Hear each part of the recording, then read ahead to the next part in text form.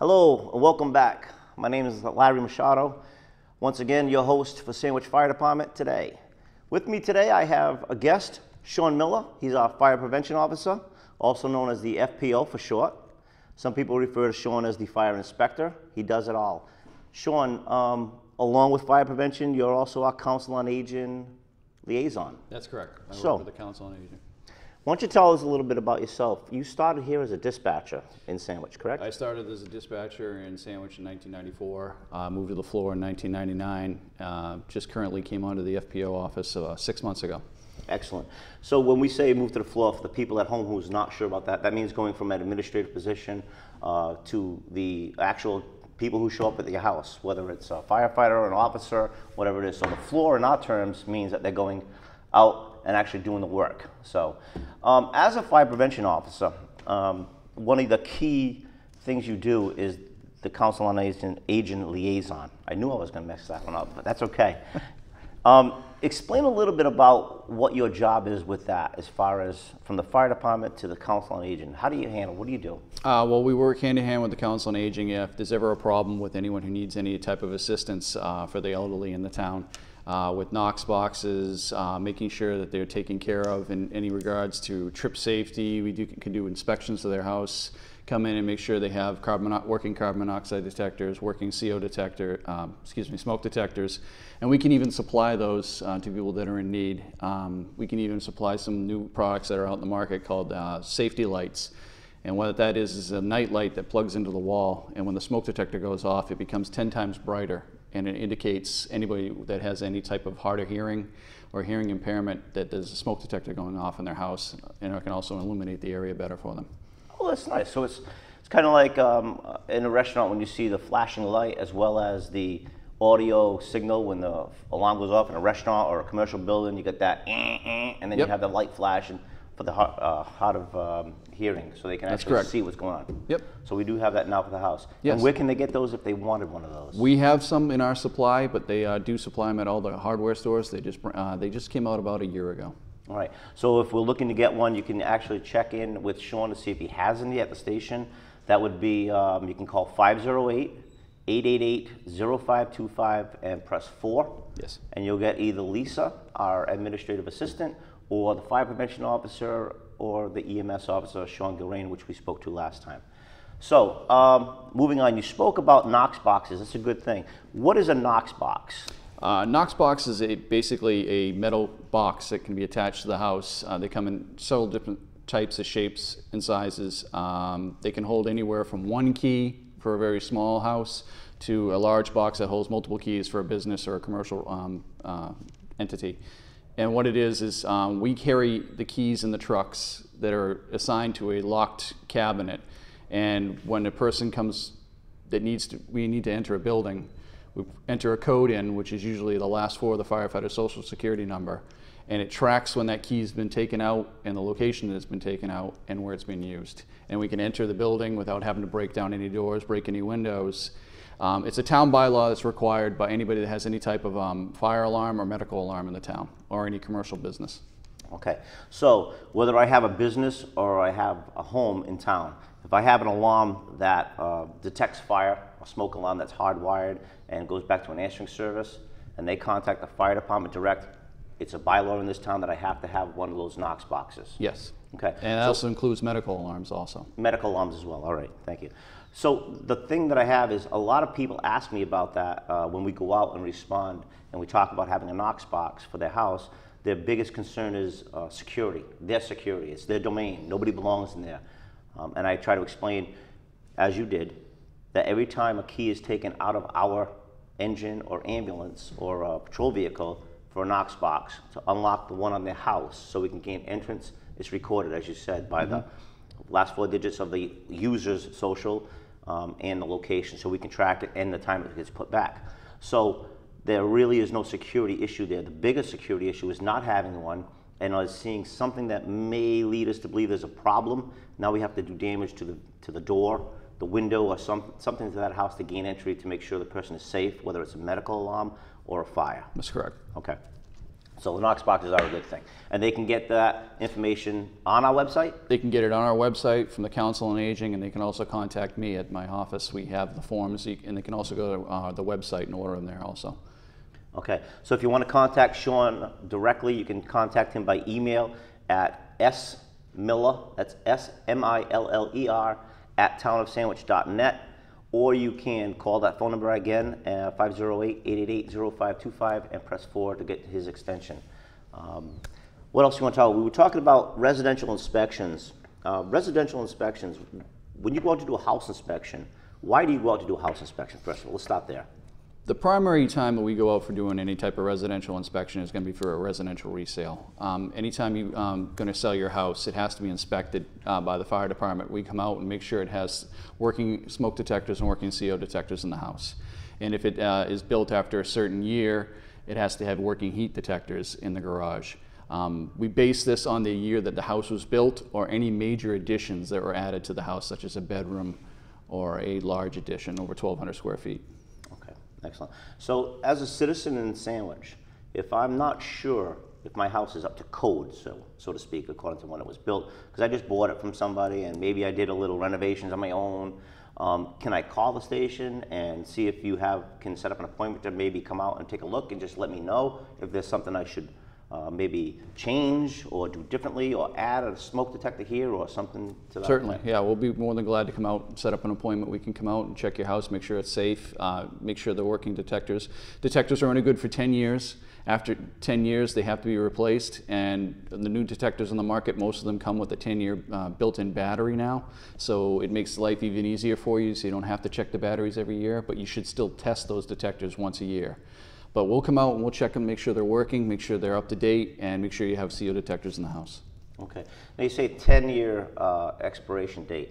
10 years on, I have a smoke detector and I have a carbon monoxide detector. Two separate detectors. Are they both 10 years, or is the smoke 10 years and the carbon monoxide is a different year, or vice versa, or how does that work? It depends on the brand.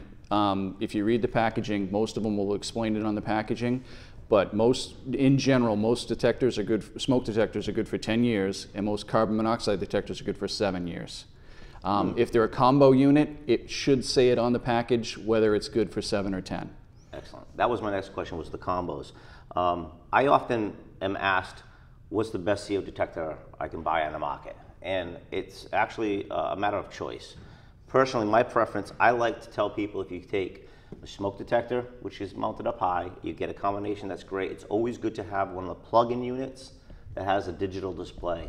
The digital display will let you know by putting LB would be low battery, or if you actually have a CO leak, it'll give a number for parts per million. That number is very valuable, so that if you call and you have the alarm going off and you call the fire department and you tell the dispatcher my smoke detector or my CO detector is going off and my CO detector is reading 33, what does that mean? They're going to tell you, just gather up your kids, family members, get a phone, get out of the house, close the door, don't open up any windows, and the fire department will come out. When we come out, we have a meter, a four-gas meter, and we go ahead and look at your house, walk around and try to find that leak. Right. Okay. Yep. So it really doesn't matter what type you have, as long as you have some kind of warning device. Right. People get confused a lot with the batteries, with the beeps with these things here. Generally, can you explain a little bit about what the beeping pattern is and what it means to a person? Well, a lot of the new detectors, especially combination units, are going to be a voice-activated detector. So it's going to say fire if a fire detection system is going off, or it's going to say CO, and it's going to tell you the parts per million in a voice-recognized system. So basically, you're going to have your smoke detector. Smoke detectors are going to beep. They're not going to talk. Carbon monoxide detectors are going to be a different type, and they're going to beep, and they're not going to talk on this type of brand. But the combination units, most of them are talking now. So if you have a problem with it, it's going to say fire or it's going to say CO and tell you what type of problem it is.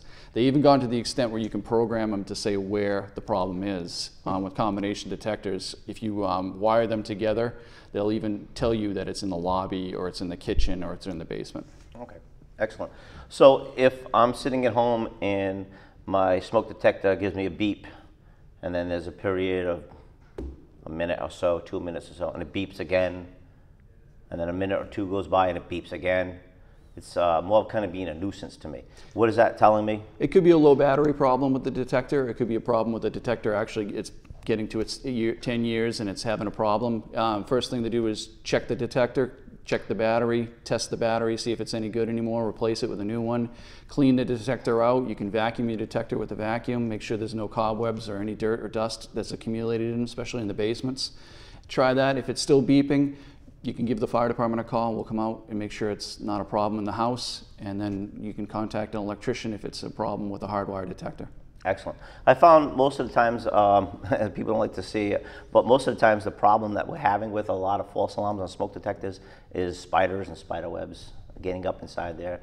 And you take your detector down, you vacuum it out, and off you go. Now, when you take your detector down, if you're getting a series of beeps intermittently, a lot of the new ones in the back of the detector will tell you one beep every 30 seconds means this. Right. One beep every 10 seconds means this. A continuous beeping is normally an alarm in any detector. Right.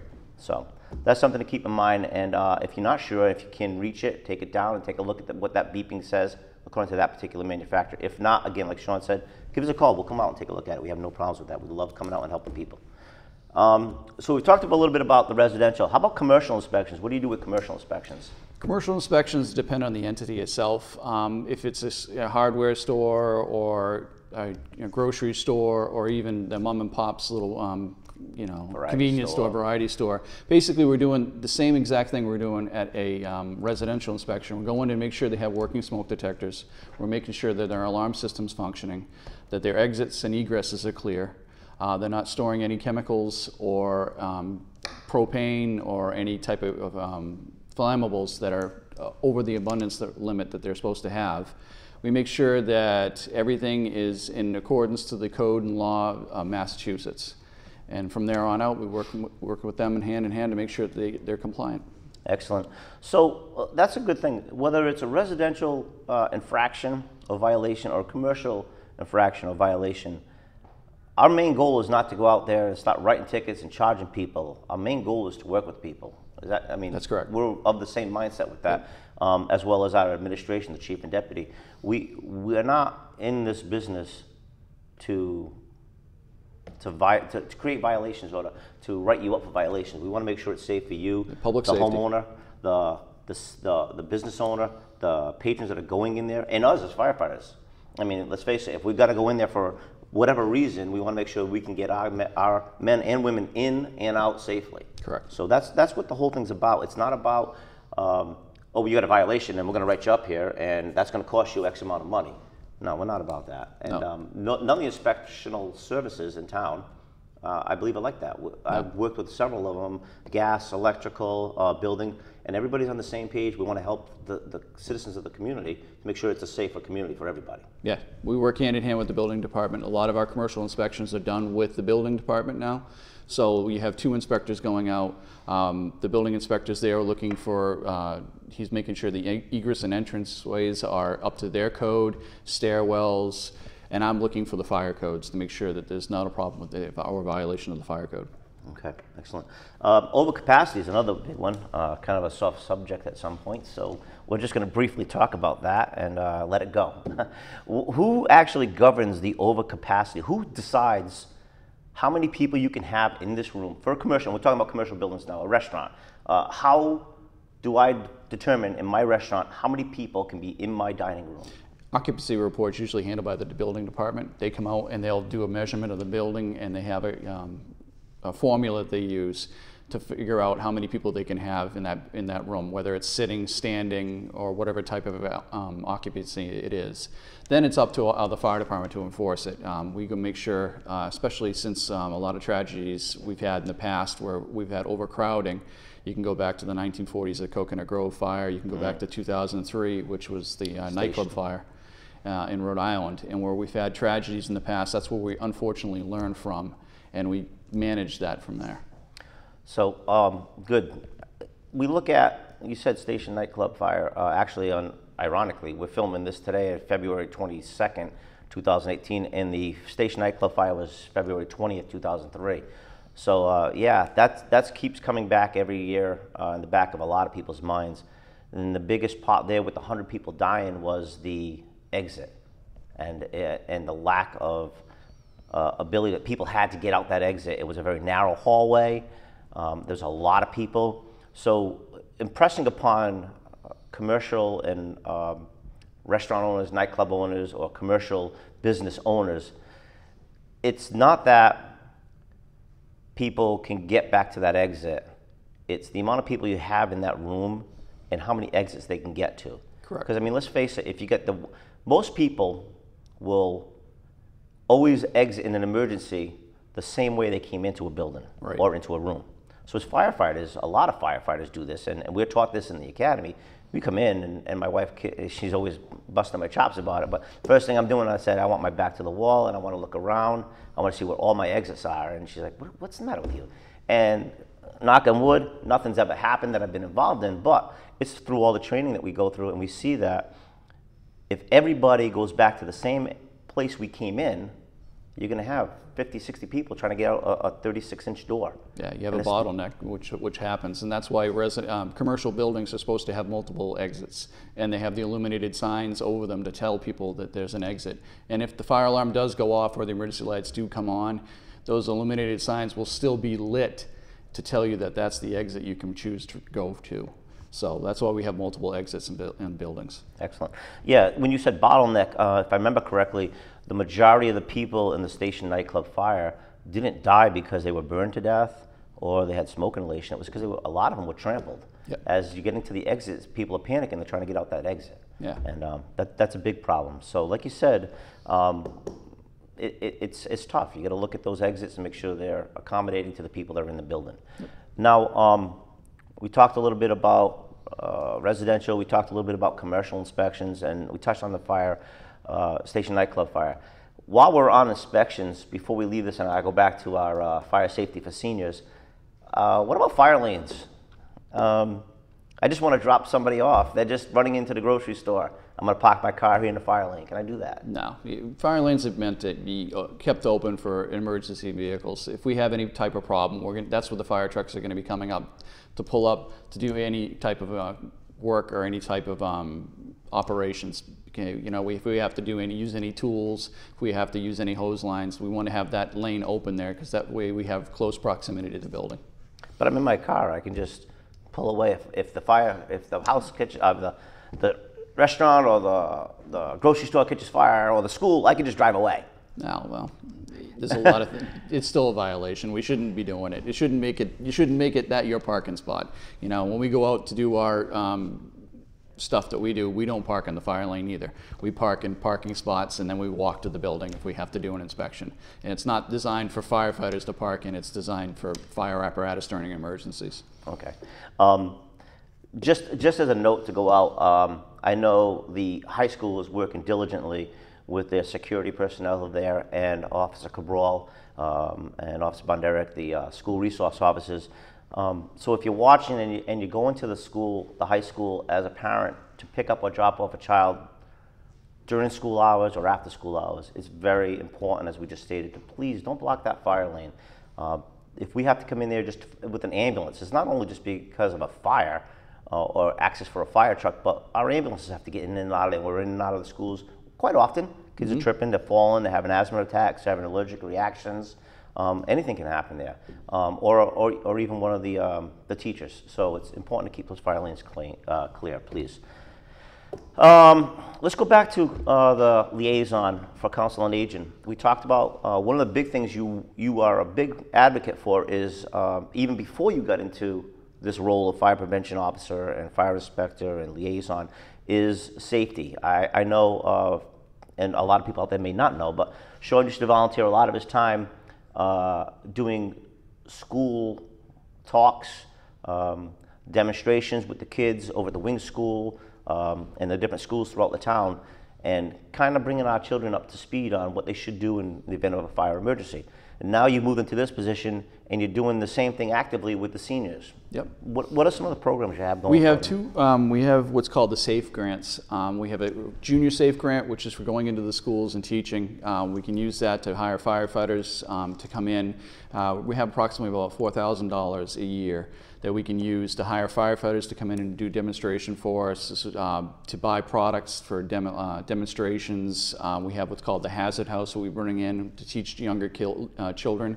It's basically a small dollhouse that has electricity that runs through it, lights, it shows smoke and smoke travel. So we can do a visual demonstration because children really get hands-on demonstrations a lot better than just by us talking to them. If we can show them something visually or show them hands-on, like letting them touch the equipment, letting them hold a fire helmet, they get more of an understanding of what we're talking about.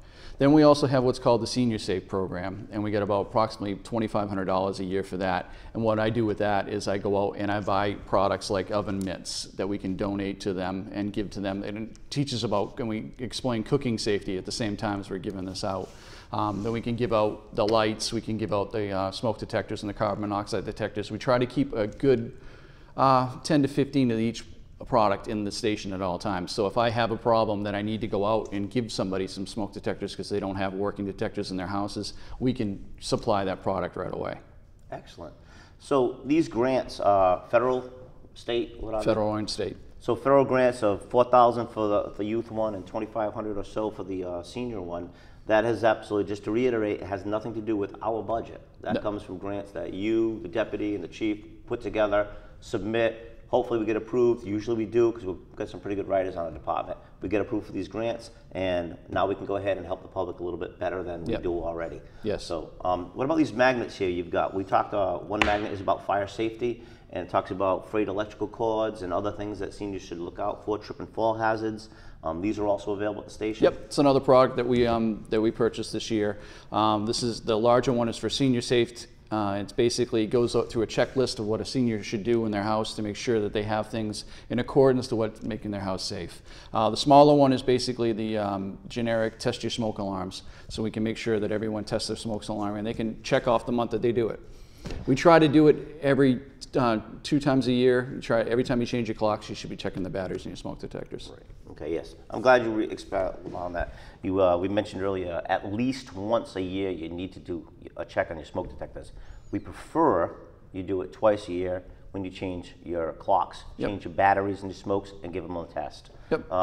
Another thing we talk to the kids and the seniors about is very important is making sure you have a meeting place. If you have an emergency in your house and you have to exit for a CO detector activation, for a smoke alarm or an actual fire, where are you going to go so your neighbors or the rest of your family knows where you're going to be? So a meeting place is another big important thing. Yeah, well, one of the skills that we teach the kids in schools is called an escape plan, and it's basically we give them a little map and they can go home and they can draw all the rooms in their house and all the exits in their house, and they bring it back in the next day, and what we do is we show them how to make an escape plan out of that, show them what's the best way of getting out of their house from every room in their house, and then they pick a point that's out front of their house that's always going to be there, whether it be a tree or a rock or their mailbox. It's something that's always going to be there, and that's going to be their meeting place. You're not going to pick mom and dad's car because mom and dad leave for work.